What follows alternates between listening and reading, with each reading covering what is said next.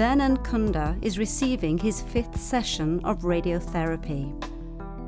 The 37-year-old is one of 2,500 patients who get treated each year at the Cancer Diseases Hospital in Lusaka, Zambia. This facility is the first and only cancer treatment centre in this developing country of 14 million people. From 2007, when we officially opened, the numbers have more than tripled. Yeah. So in that case, we can say that the cancer is on the increase. Over the past 10 years, 16,000 people have been treated at this hospital. Before it opened, Zambian cancer patients had to join a long waiting list for costly treatment overseas. Many of them simply died. The IAEA, which supports the use of radiation medicine in its member states, has played a key role in the development and operation of this hospital.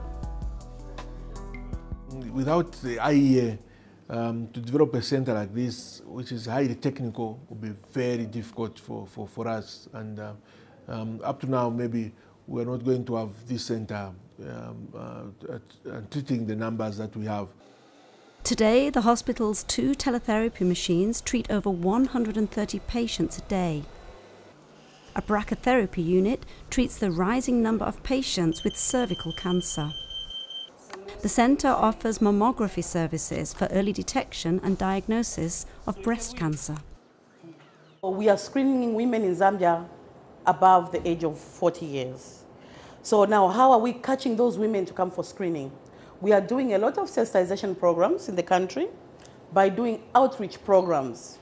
Apart from the outreach programs where we go in different areas to go and tell them the importance of having a mammogram, we are also using the media just to make sure that we reach out there to tell the people about early detection. We've had an overwhelming response the last 5 years from the people. Mercy Chipampi, like many of her colleagues, was trained under IAEA programs. She now coaches radiographers around the country and teaches students from Zambia as well as other African countries. With IAEA support, the hospital is able to serve as a teaching centre for radiotherapy technicians.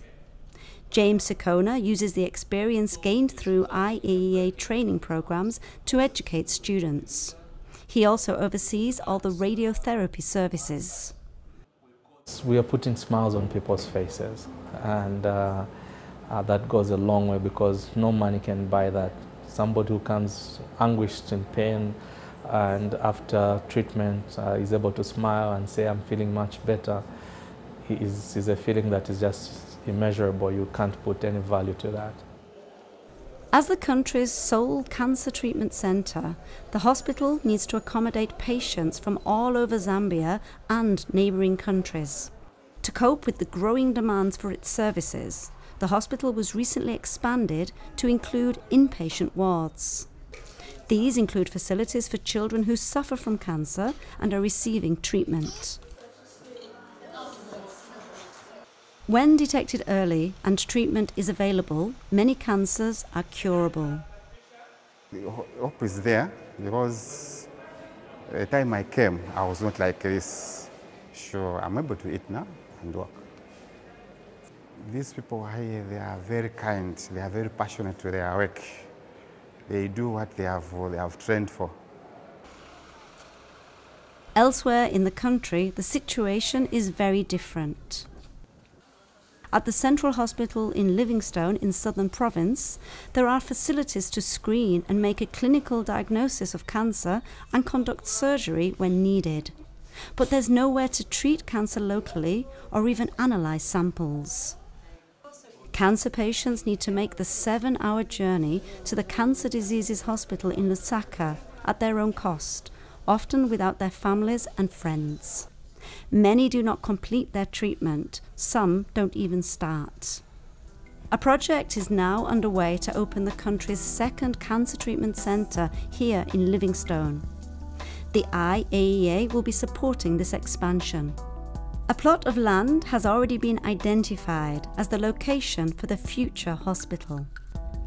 So having a center here shortens, one, patient's distance to move away from their homes. Two, for the hospital, so it's extremely very important, because then we have the interaction, because most cancers are multidisciplinary approach to care. So the interaction between the specialties is enhanced, as well as it makes it very convenient for the patient to seek this care. Cancer is on the increase in Zambia, with 70% of cases being among women. Most cancer patients go to hospital when the disease is at an advanced stage and often fatal. National schemes are in place to raise awareness of cancer and extend screening services. This means the number of diagnosed cases will grow even further. With the right equipment and properly trained doctors, radiation therapy is a vital component of cancer control. In the future, the people in the Livingstone area may have direct access to this life-saving treatment they so badly need.